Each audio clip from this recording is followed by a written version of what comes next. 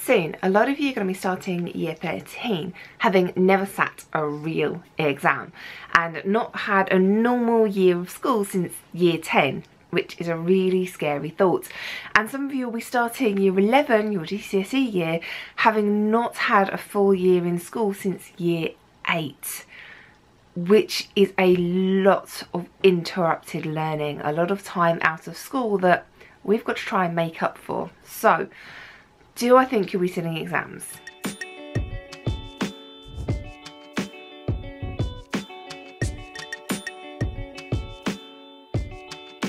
For exams this year that should be going on at the moment, I was most of the time 50-50 they were going to happen.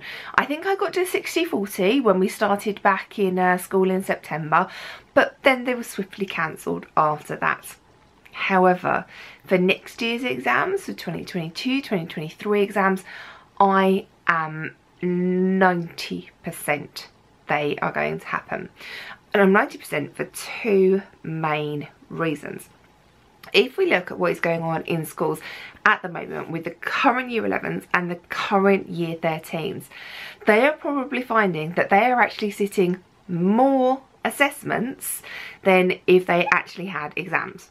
But these assessments are ones that have been put together by teachers, or they're using the last year's papers, which should have been secure but have been leaked widely all over the internet, either for free or for sale. So they are not necessarily sitting secure exams, they're not necessarily sitting very fair tests, because some people have had access to the papers with tutors and some people won't have done. They are also being marked internally by teachers, and teachers are not perfect. They are human beings.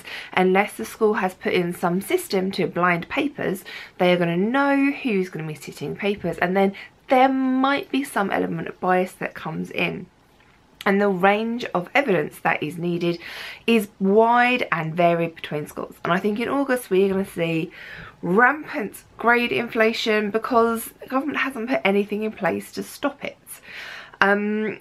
And the amount of work that teachers and students are having to do is way more than they would have done if students had actually just sat exams with the modifications that had been planned.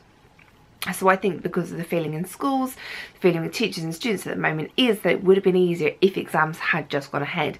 And the second main reason why I think exams are going to go ahead next year is that Ofqual have already started consulting on it. Now this is really, really early compared to the consultations they put out last year, which means they are planning on having releasing announcements or putting things in place much earlier than they did for this year, giving teachers a lot more notice about what is going to be in, what is going to be out, what is going to be changed.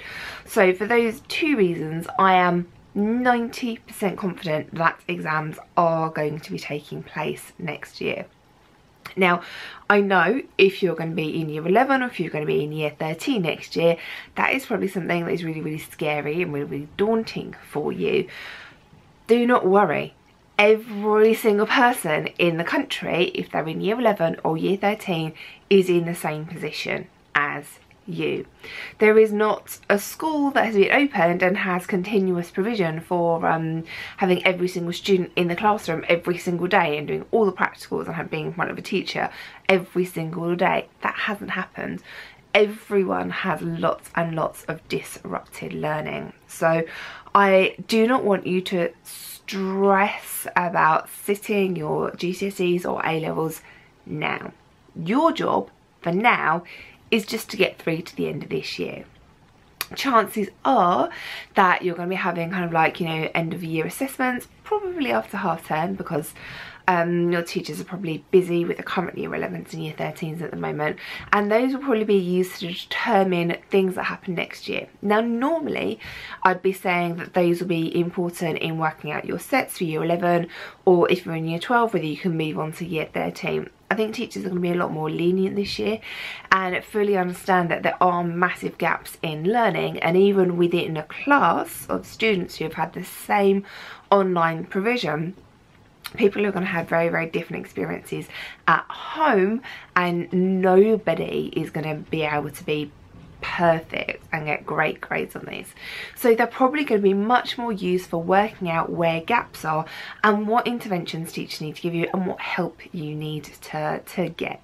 Now there are lots and lots of things that we can do together, because I am in this with you 100% the whole way.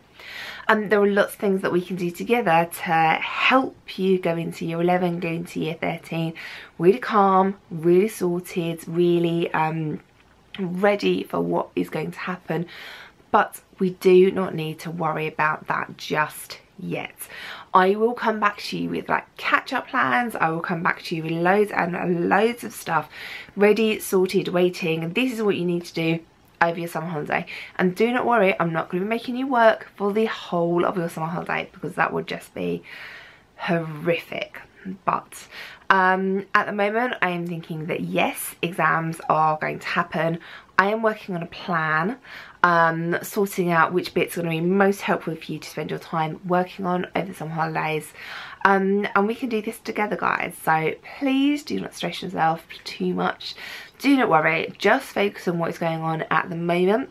Just focus on keeping you mentally and physically healthy and helping those around you do the same. So good luck with the end of year, guys. Do not worry, I'm going to be here with you every single step of the way.